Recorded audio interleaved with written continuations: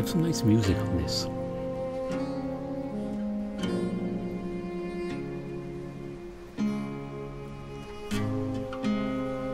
Yeah, we're back with Project Aego. And let's load up where we last left off. We go back to the office for a bit and notice the sun is already down. Hey, I may have read your lead I can look into. I'll let you know if I can find anything. Alright, I'll contact you if I find anything out. Same. We nod at each other and Lucas steps out the door. I sigh heavily and walk over to the window. What am I going to do? I have to help find Liza's dad. She can't end up like me. If only Cooper were here. If only he wasn't so damn stubborn. I'm telling you, I saw what I saw. Well, there's just no way. I won't believe you. And I can't believe you. Dad was not that kind of guy, and I'll prove it to you. T, you have to trust me on this. No, Coop, you are the one who needs to trust me for once. We've talked about this so many times I can't even count anymore. You never listen to me. Fine, I'll prove Dad's innocence on my own. Goodbye, Coop.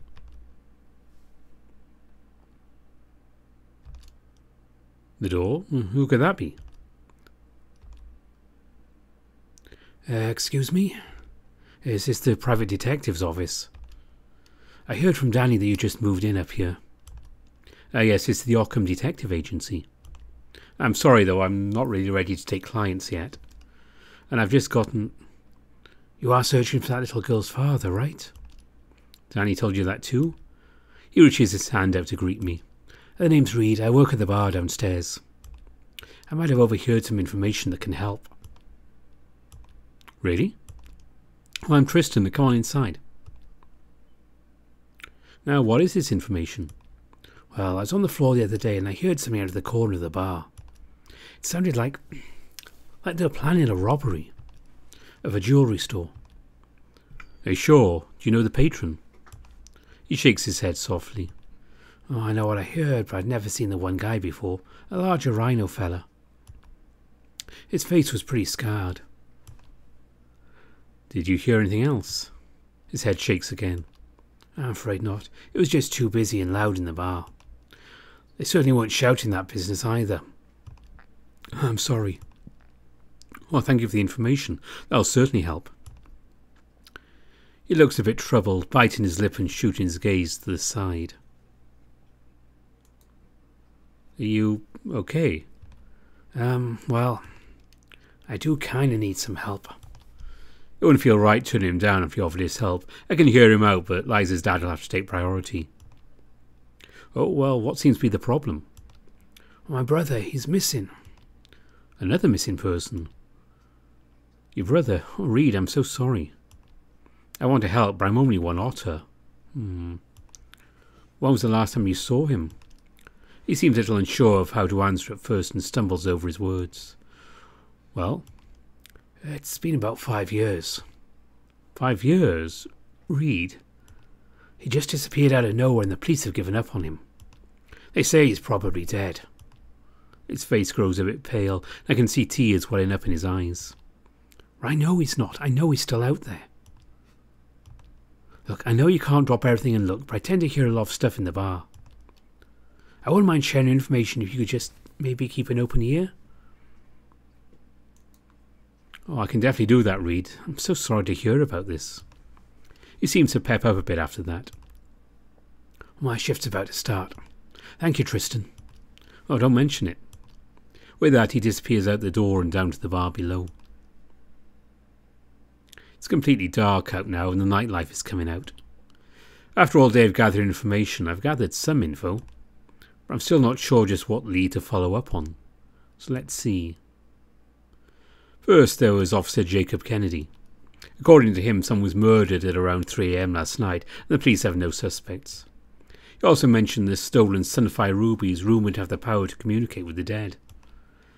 Also, he seems interested in working with me. I doubt the police can help on any kind of official level. They certainly seem to have their hands full. but maybe he can help me get an actual look at that crime scene. There is always Lucas. From the footage he gathered, it seems that Liza's father was not the murderer. It's hard to believe he's completely innocent, though, as when he saw the body, his main concern seemed to be searching for something. He seems to think he has some kind of lead to go on, too. Maybe I could see what he has going on? I also never asked him how he managed to get that footage from the jewellery store. That reporter, Quinn, also might be a good lead to follow. According to her, there have been a lot of strange happenings at the store lately. The owner in particular was acting strange and out of character. Liza's father, the owner, and another employee are all missing. So the body on the floor is either the owner or the other unaccounted for employee. She seems eager to try and get a leg up on this case. I feel like she may know more than she lets on. I can see if Reed knows anything else. This bar seems like a good source of information. He said they overheard a large Rhino patron talk about robbing the jewellery store, but not much else. Being a bartender, he probably hears a lot of interesting things. Maybe something that wasn't quite as obvious passed through the bar. A little more time and we may unearth something. But time is one thing I'm severely short on. This decision is important, and it very well could be the life or death for Liza's father.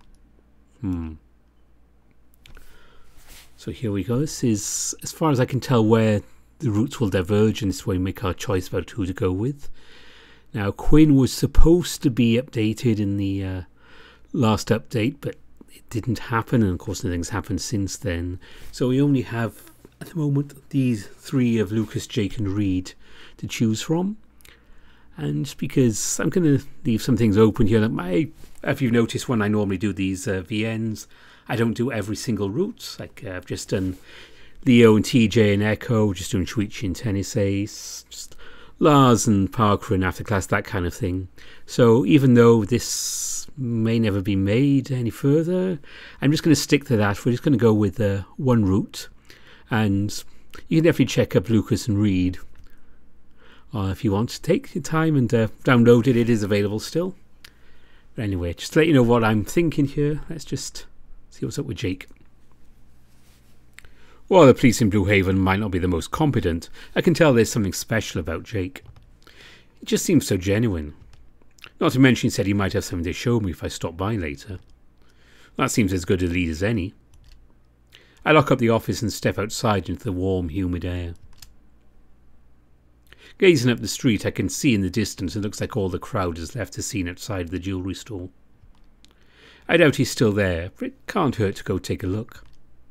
As the scene comes into view, it looks like the shifts have changed. Standing where Jake used to be was a burly horse, looking groggy and unamused by his assignment. "You over there, can I help you?" I look around for a moment, there's no one else. He must be referring to me. He looks much more awake now and shoots a suspicious gaze in my direction. Actually I was looking for someone. Do you know the coyote that was standing guard here earlier? The horse has a suspicious look on his face as he crosses his arms. "Why, mate, what's it to you?"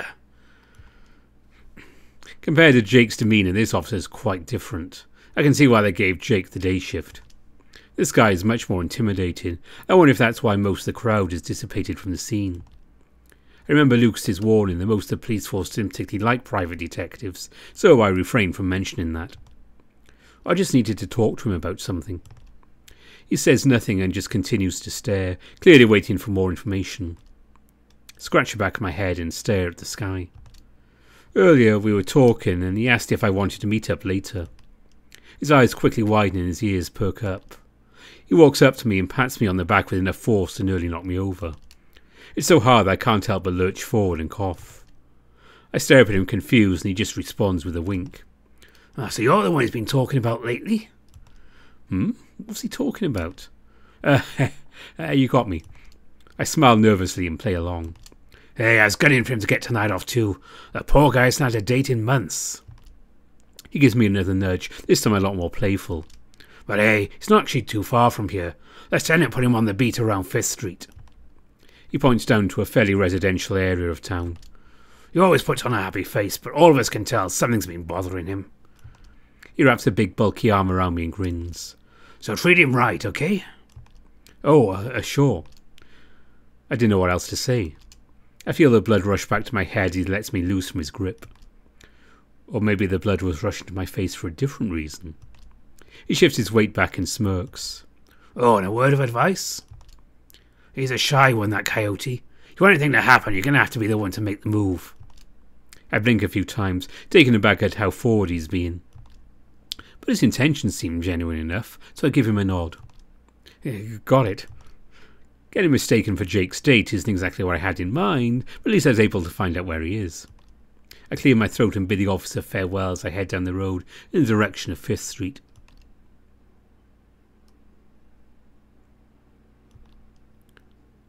Jake couldn't have actually been talking about me, could he? My composure finally returns to normal as the road sign for 5th Street comes into view. So the officer said he's patrolling somewhere around here. It doesn't take me long to spot him. This area of town seems relatively quiet and his bright presence is kind of hard to miss. With the streetlight beaming overhead, I raise a paw and shoot him a smile. He notices me almost immediately and starts walking over. Even through the dark I can tell he's smiling. Well, hey there. I wasn't sure I'd see you again. You find anything out about the... Jake, I think someone is in danger. I need your help to save them. His grin changes to a more serious face. I feel a bit disappointed to see his smile fade, but someone's life may be on the line. What's going on? Who's in danger? One of the employees from the jewellery store you were guarding earlier. I found his daughter. She hasn't seen him since he left for work this morning. Well, the murder happened last night, so he very well may have walked in on the body this morning. There's no telling what else may have been waiting for him. He rests his chin on a paw and looks up to the sky for a moment. But you seem pretty certain. So what makes you so sure his life's in danger? I hesitate for a moment. I'm sure that what Lucas did to get that video feed wasn't exactly legal. Should I tell him? Oh, we're asking for his help. I think we should trust Jake. If I was expecting Jake's help, I may as well give him all the information that I have. A friend of mine kind of hacked the system. We saw some footage from after the murder had already happened. It looked like this little girl's father was in trouble. I want to help. Jake's eyes seem to swell a bit. He seems really grateful I'm trusting him. Is there any way we could get a closer look at that crime scene? He shifts his eyes and gives a little sigh.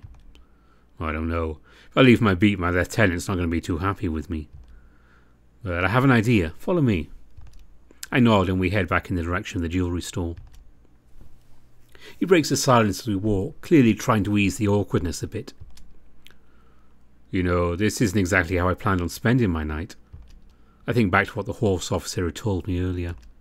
Oh yeah, you had a date, right?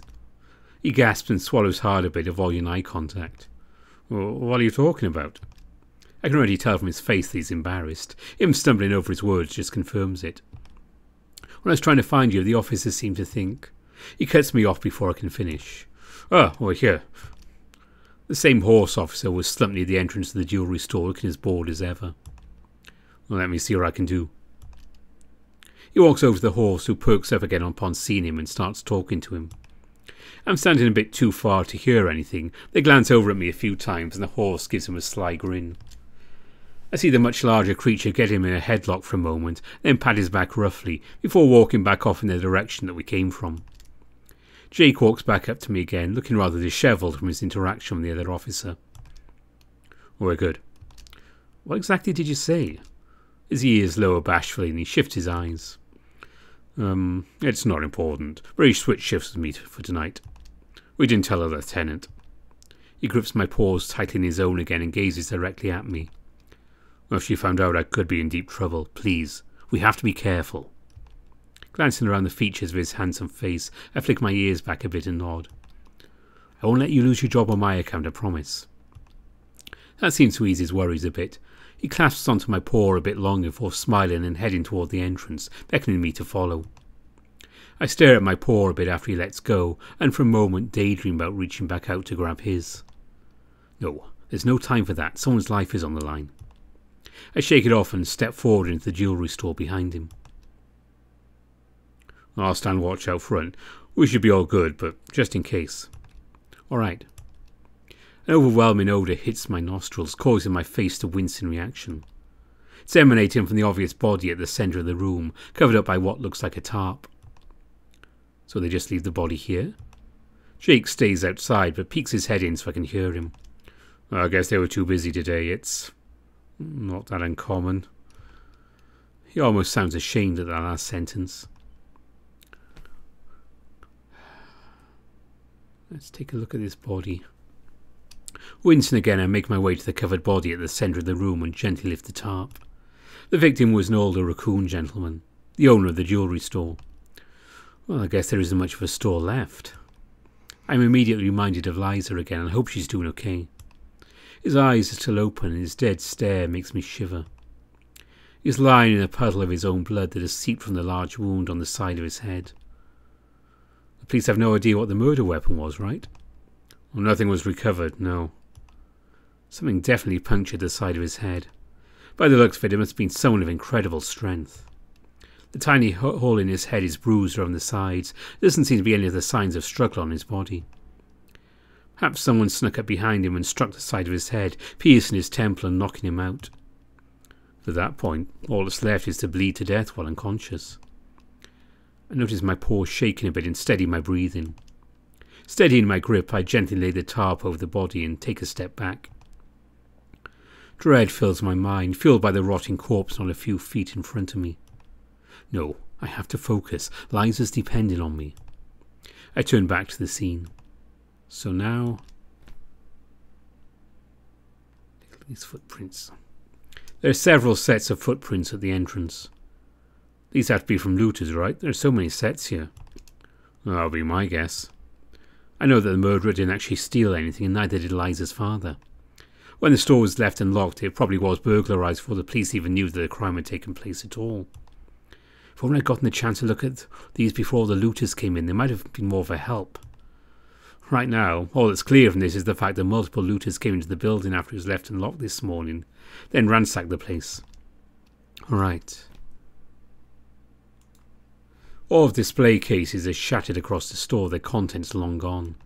Upon further inspection, I find a large case behind the counter that's still mostly intact. This case may have held something of particular value, as the inside contained multiple cushioned surfaces around the stand. The door of the case is swung open, and the ornate stand in the centre is empty.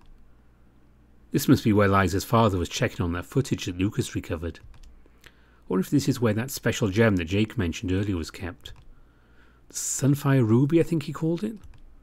The corner of my eye catches something while I'm turning around. Is that blood? There's a tiny spatter of blood on the corner of the counter. Jake, I found some blood.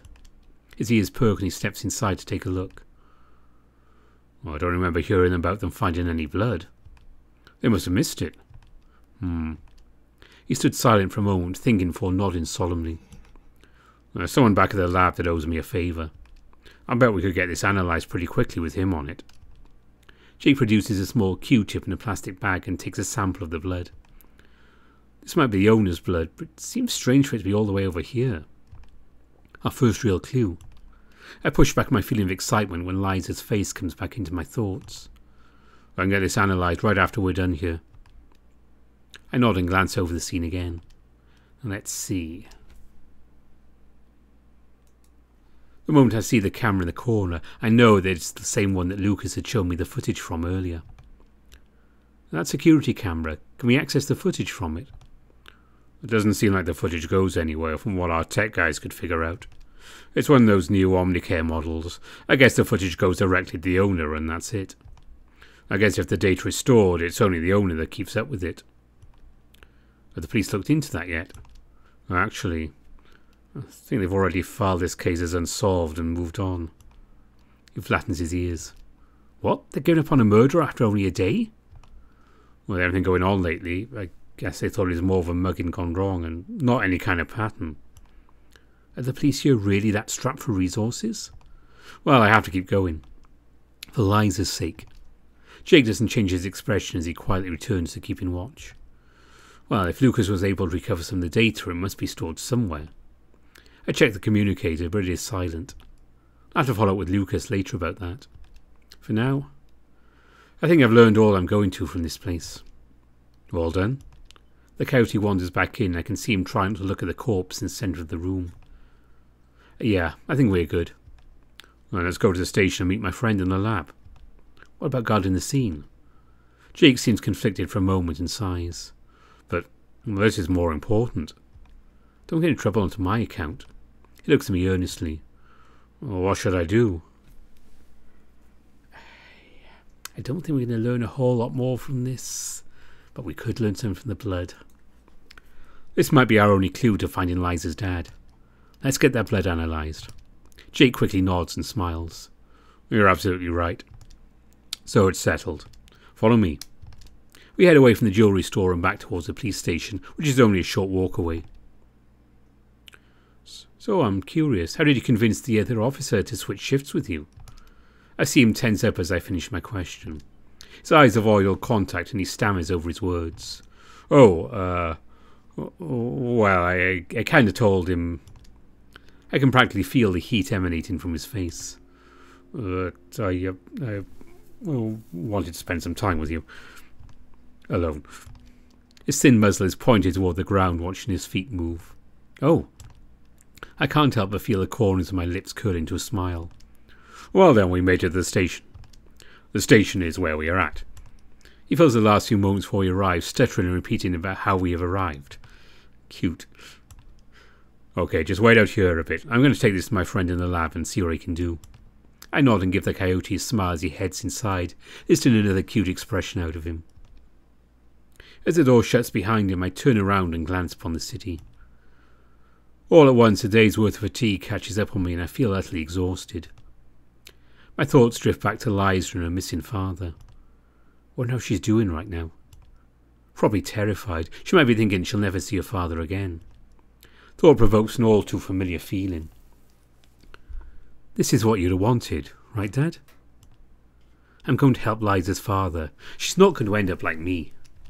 I won't let it happen. Is everything okay? All of a sudden, Jake is standing in front of me with a concerned look on his face. I snap out of my daze and shake my head, giving him a smile. Oh yeah, I'm just fine. Well, the analysis isn't going to get any results until tomorrow morning. Maybe you should go get some rest. You look beat. I know he's right. Is there really nothing left I can do but wait? Each hour that goes by, it's less and less likely that Liza's father will still be alive. I shake off a bit of vertigo and stumble forward a bit. Before I realise it, Jake's arms are wrapped around me, steadying my balance. Are you sure you're okay? Yeah, it's just been a long day. Your office is just above the bridge, right? I promise I'll bring the results by as soon as I have them. He rubs a warm paw over my back.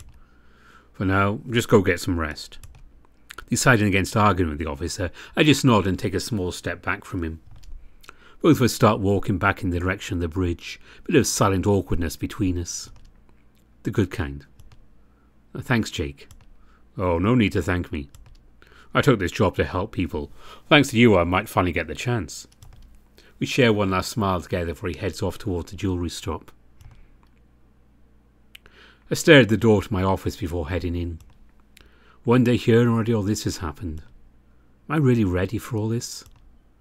There are already people depending on me. If only Cooper were here, I'd feel so much better. He'd be able to keep his cool and know exactly what to do. I decided it might be a good idea to share what I found with Quinn, Reed and Lucas. Maybe if we all share the information we found, we just might be able to save him. It's only a moment after my head hits the pillow that my consciousness fades away.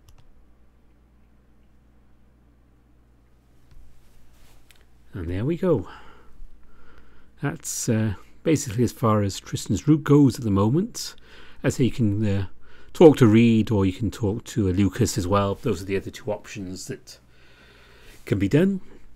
But it goes no further than this, unfortunately. And we'll see if it ever does. Because I really want to know what's going on in Blue Haven. And will we get together with Jake? Will he be a romance option? I hope so. I like Jake. That's why I went that route. Anyway, what I'm going to do next with Aego is to switch back to where we were earlier. And I'm not going to play the prologue, but I'll make the other choices in that one.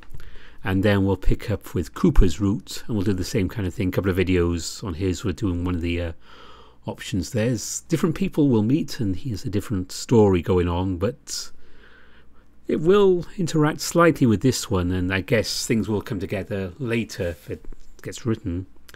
But that's not going to be the next On Hiatus video. I'm just going to take a quick break and switch to the other VN I've talked about. So that will be the next one. And then once I've done 2 or 3 videos with that, we'll wrap up On Hiatus with the rest of Project Aego. And that will be this little series done with. So I hope you've been enjoying Project Aego and Tristan's Roots. Like I say, I really want to see this continue. But I'm not that hopeful. But anyway, until next time, bye for now.